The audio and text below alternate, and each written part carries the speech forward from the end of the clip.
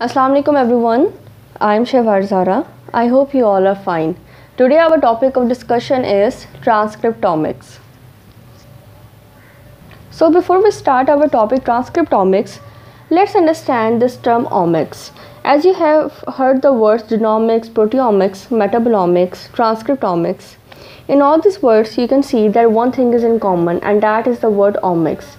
So what does this word omics mean? The term omics, apart from the biological context I am talking about. So this word omics, it is basically derived from the Latin suffix om, ome, and this Latin suffix om, it means mass or many. Thus, if we want to define omics apart from the biological meaning, it can be defined as a mass of measurements per endpoint. And with respect to the biological context, this suffix omics, it is used to refer to study of large sets of biological molecules. So it means that all the large sets of biological molecules, they are studied under this term omics. And basically this you can say this field omics, it was evolved after the realization that DNA is not alone the process that regulates the complex biological processes. And when this realization it dawned, it resulted in vast range of developments in molecular biology, and all these developments that were made in molecular biology, they are together described with the term omics. So the field omics, it ranges from genomics. Genomics, you know, it is basically focused on the genome. Proteomics, it is focused on large sets of proteins. Metabolomics, it is focused on large sets of molecules, the metabolome. So this is what this term omics actually means. So what is transcriptomics? Transcriptomics is basically the study of complete set of RNAs, and this complete set of RNAs is basically your transcriptome. And so the definition of transcriptomics is the study of complete set of RNAs encoded by the genome of specific cell or organism at a specific time or under a specific set of conditions. So this is your transcriptomics, and the main point is that it is the study of complete set of RNAs. Transcriptomics, it encompasses everything related to RNAs, and this includes their transcription, expression levels, functions, locations, trafficking and degradation. And along with this, it also includes the structure of transcripts and their parent genes with regard to start sites that are, you know, that are 5' and 3' end sequences, splicing patterns, and post-transcriptional modifications as well. And this transcriptomics, it covers all types of transcripts including messenger RNAs, microRNAs, and different types of long non-coding RNAs. And the modern transcriptomics, it uses high throughput methods to analyze the expression of multiple transcripts in different physiological or pathological conditions. And thus this technology, it is rapidly expanding our understanding of the relationship between the transcriptome and the phenotype across a wide range of living entities, you can say. Here I have used the term high throughput method. So what does this term means? And because we will be discussing these terms many times in the successive slides. So the term high throughput method, it basically simply a faster method, you can say, which allows a greater number of samples to be processed in the same, or you can say, the less time. So this is what high throughput means. In the post-genomic era, this transcriptomics, it has basically become an aspiring field of research in the life sciences field. And you can say this interest in this field, it is basically due to three reasons. The first is that the transcriptome analysis, it reflects the dynamics of genomic expression. The second is because the transcriptomic study, it supports the proteomic research. And this transcriptome analysis, it not only helps to explain the inconsistency of the coding gene number with the number of protein translated, but it is also helpful in, you can say, studying the translation regulation. And the third is that the structure and function studies of the non-protein coding RNA, It expands the scope of basically the transcriptomics, all these 3 points. And as you know that that the protein coding genes, in addition to the protein coding genes, both prokaryotes and the eukaryote genomes, they contain non-protein coding sequences as well. And this transcriptomic studies, it has shown that the vast majority of eukaryotic genome, it is basically the RNAs. For example, if we take the example here, more than 93% of the human genome, it is transcribed into RNAs, and among this only 2% is from the coding region. So this is you can see that this is how the transcriptomics, it is helpful, and this is the reason why this great interest is being induced in this research field. Then there is a technology named as NGS. Its short form is NGS, and it is the abbreviation of next generation sequencing. And this methodology, it has basically allowed a higher throughput, I have told you what it means, throughput, and resolution level of transcriptome studies. So let's see that what this NGS technology is and what is its what functions it performs. So this NGS technology, it is basically helpful because it rapidly sequence whole genomes. Secondly, it zoom into deeply sequenced target regions.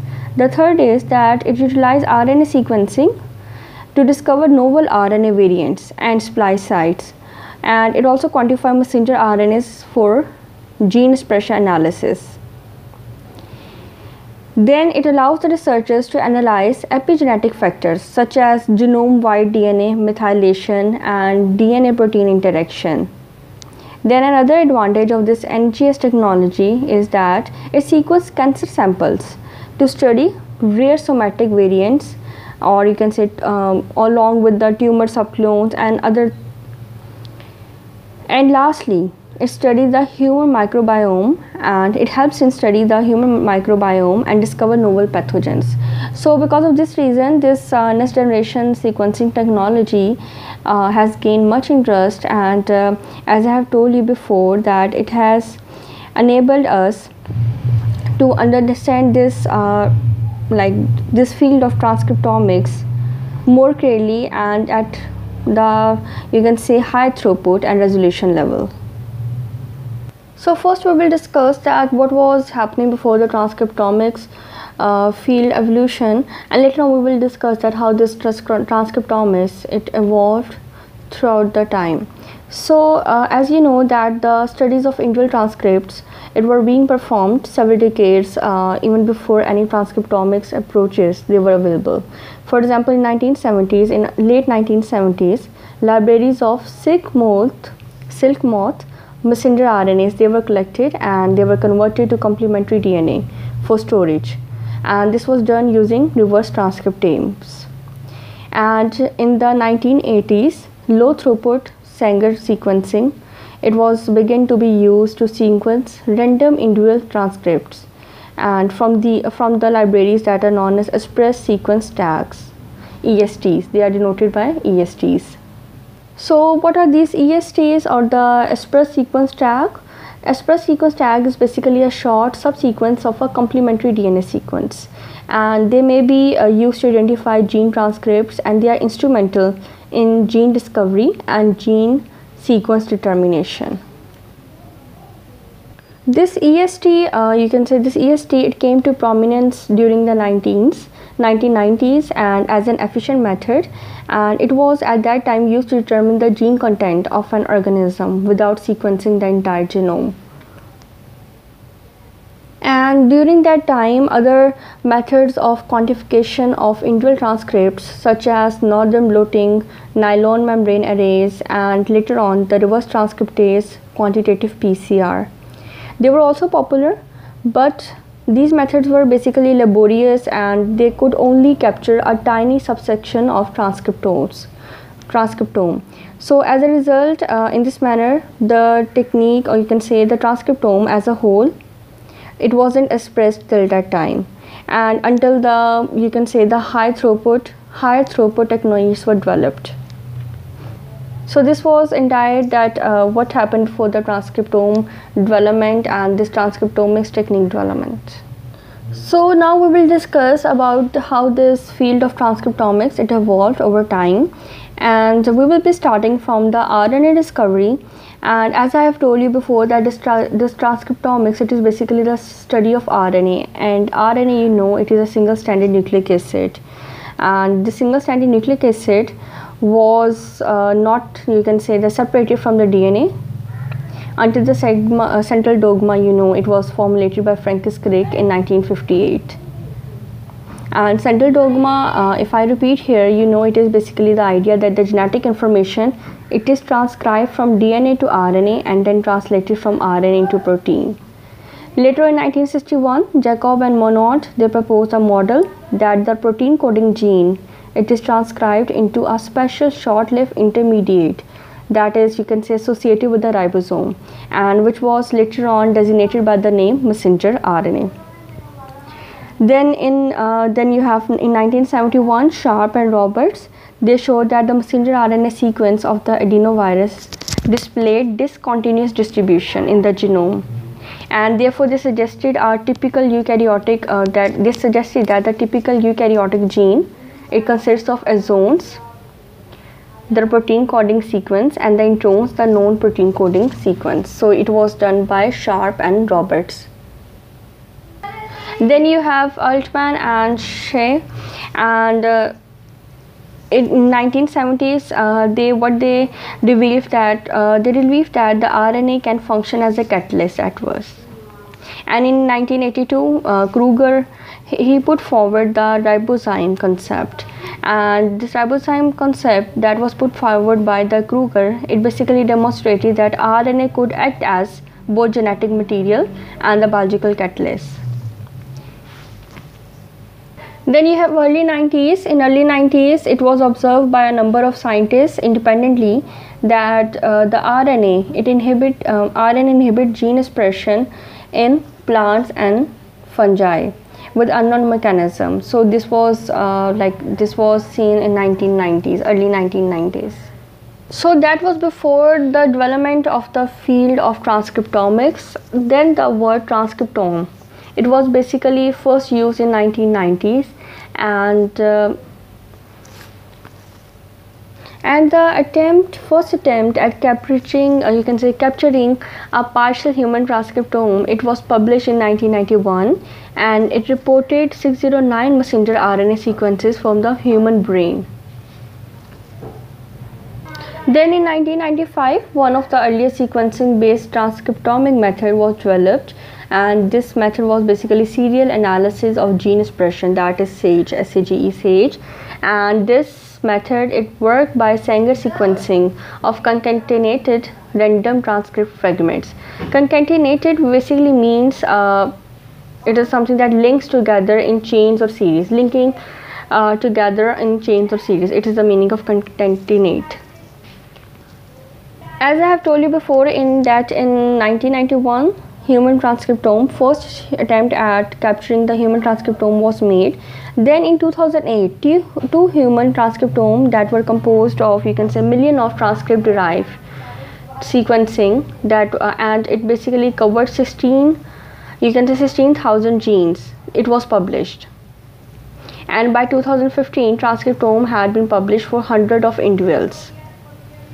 And these transcriptomes of different diseases, or you can say diseases, states, tissues, or even single cells, are now routinely generated.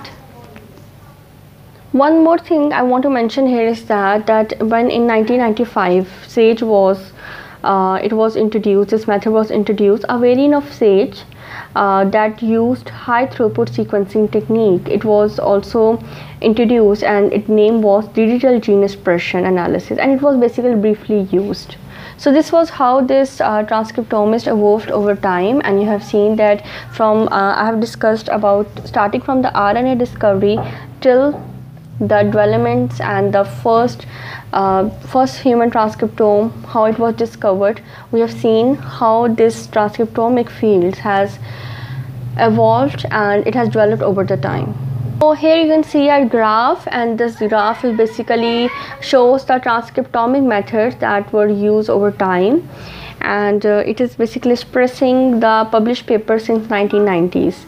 And these papers basically published on the black line. You can see it basically refers to the RNA sequencing, paper published on RNA sequencing. The red one, you can see it refers to the papers published on the RNA microarray. Blue one, it represents the express sequence tag, and the yellow one, it expresses the serial analysis of gene expression. So you can see that how these publications were being made. So now let's see that what the transcriptome analysis it allows us. So once the genome it has been sequenced, transcriptome analysis it allows us to understand the expression of gene at the transcription level, which provides us more information on the gene structure, number one, then regulation of gene expression, gene product function, and genome dynamics. And this transcriptome analysis it will further reveal the regulation network of biological processes, and it also eventually you can say give some guidance in disease diagnosis, clinical therapy, and crop improvement. So all these are the you can say benefits, and these are all the applications of the transcriptome analysis. Now let's discuss the development of contemporary techniques. So there are basically two dominant contemporary techniques that were microarrays and RNA sequencing. They were developed in the mid 1990s, microarray, and in mid 2000 RNA sequencing was developed. And so what is this microarray? Microarray is basically what they do is that they measure the abundances of defined set of transcripts, and how they do is that they do it through the hybridization to an array of complementary probes. And this method of microarrays it was first published in 1995, and after that microarray technology it has allowed the assay of thousands of transcripts simultaneously. And why it is useful, the reason behind is that because this all you can say the assay of thousands of transcripts at the same time it can be performed at greatly reduced cost per gene, and so thus it is labor saving. Until 2000 this spotted oligonucleotide array and FX matrix high density array, they were the method of choice for transcriptional profiling. Then you have RNA sequencing. RNA sequencing basically refers to the sequencing of transcript complementary DNAs, and this technique was heavily, you can say it has been heavily influenced by the development of high throughput sequencing technologies and the massively parallel signature sequencing, that is your MPSS. This massively parallel signature sequencing, it is basically an example of high throughput sequencing technology, and it was you can say it is an early example, that is it basically based on generating 16 to 20 base pair sequencing, and this is done through a complex series of hybridization, and it was first used in 2004 to validate the expression of 10⁴ genes, and this expression was validated in Arabidopsis thaliana. The earliest RNA sequencing work, it was published in 2006 and with 10⁵ transcript sequence, and this 10⁵ transcript they were sequenced using the 454 technology. So what is this 454 technology, or you can say 454 sequencing? It is basically used 454 sequencing, it uses a large scale parallel pro-sequencing system, and this pro-sequencing system it is capable of sequencing around 400 to 600 megabases of DNA per hour run, DNA per 10-hour run on the genome sequencer. So this is your 454 technology. Then this you can say RNA sequencing, it began to increase its popularity after 2008, and the reason was that the development of Alexa, you can say Illumina technologies. So why this Alexa and Illumina technologies, they gained popularity? The reason behind it was that they allowed 10^9 transcript sequences to be recorded, and so this 10^9 transcript sequencing, this yield is now sufficient for the accurate quantitation of entire human transcriptome. So that's why this RNA sequencing, it gained popularity in 2008. Then is data gathering. So the generating data on RNA transcripts, it can be achieved through either of the two main principles. The first one is your EST or RNA sequencing, that is sequencing of individual transcripts, and the second is hybridization of transcript to an ordered array of nucleotide probes, that is your microarray. So microarray is basically, as I have told you before, that it is the hybridization of transcript. So these two are the method for generating data on the RNA transcript, to gather the generating data on the RNA transcript. So your first step is the isolation of RNA, and before the transcript it can be recorded, all transcriptomic methods, they require RNA to first be isolated from the experimental organism on which we are performing the experiment. And although the biological systems, they are, you can say, they are incredibly diverse, RNA extraction techniques, they are broadly similar, and all these techniques, they involve the similar processes that are mechanical disruption of the cell or tissues, then the disruption of RNAs with chaotropic salts. So what is this chaotropic salt, or you can say chaotropic agent? So this chaotropic agent is basically a molecule in water solution, and this can disrupt the hydrogen bonding network between water molecules.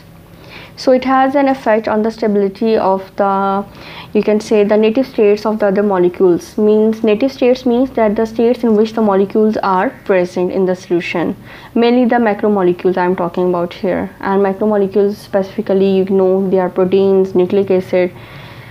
And how they affect these macromolecules? They affect it through weakening the hydrophobic effect. So this is chaotropic salts. Then the third step of the RNA extraction is the separation of, you can say, the disruption of the macromolecules and the nucleotide complexes. The fourth step is separation of RNA from undesired biomolecules, including DNA. And the concentration of the RNA is increased via, you can say, the concentration of RNA via precipitation from the solution, or you can say the elution from the solid matrix. So these are some of the basic steps through which the RNA extraction is done, and all these steps are common in all the RNA extraction techniques. So once the RNA is isolated, this isolated RNA, it may additionally be treated with DNAs, and the reason behind this treating with DNAs is to digest any traces of DNA if present. Before we have studied that we have to remove the DNA, the biomolecules we have studied, that we have to remove them, but still if some DNA is present, so you use this DNAs in order to remove that. And it is also necessary to enrich the messenger RNA as total, because the total RNA strains, they are typically 98% ribosomal RNA. So it is necessary that you enrich it, the total RNA in messenger RNA. So how this enrichment can be done? This enrichment of transcript, which I have been talking, that they should be enriched with the messenger RNA. This can be performed by polyaffinity method or by depletion of ribosomal RNA using sequence specific probes. And this degraded RNA, it may basically it may affect the downstream results. For example, it may affect the results like messenger RNA enrichment from the degraded sample. What it will do is that it will result in the depletion of 5' messenger RNA ends, and uneven signal across the length of the transcript will be transferred. So this is how this degraded RNA, it affects the downstream results. Then you have the term snap freezing.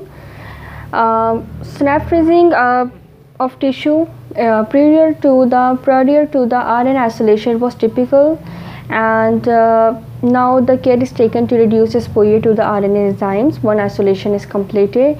So what is this snap freezing? So snap freezing, you must have read this term in the research scientific papers. It basically describes a process by which a sample is very quickly lowered to the temperature below -70 degrees Celsius. And how this is achieved, that this temperature below -70 degrees Celsius is achieved by submerging a sample in liquid nitrogen. So what this submerging in the liquid nitrogen do is that it prevents water from crystallizing and when it forms ice. So the purpose behind this snap freezing is that it preserves the structure of the sample. For example, RNA, protein, so it will keep them in their structure. So this is why snap freezing is used. And as I have told you before, that the snap freezing of tissue, it is typical in RNA isolation, and later on the enzyme, you can say the RNA, once the isolation is completed, its exposure to the RNAs is being reduced. Then you have a concept EST. EST is basically the abbreviation of the express sequence tag. So what is this EST? EST is basically a short nucleotide sequence that is generated from a single RNA transcript. So what happens is that the RNA, it is first copied as complementary DNA by a reverse transcriptase enzyme, and before the resultant complementary DNA sequence. This EST method, it does not require any prior knowledge of the organism from which they come. Therefore, they can also be made from mixture of organisms, or you can say the environmental samples. Although now higher throughput methods are now used, EST libraries, they are commonly provide sequence information for early microarray designs. For example, here you can take the example of barley gene chip. It was designed from 350,000 previously sequenced ESTs, and ESTs, I have told you that it is a short nucleotide sequence. So this was for today's lecture, and I hope that you have understand what I have told you so far. In the next lecture, we will discuss serial and cap analysis of gene expression, that is your SAGE, and microarrays means basically we will discuss other techniques of data gathering in the transcriptomic fields. And if you want to study these things which you have discussed in today's lecture in detail and in the written form, then you can visit these sites. And thank you for watching.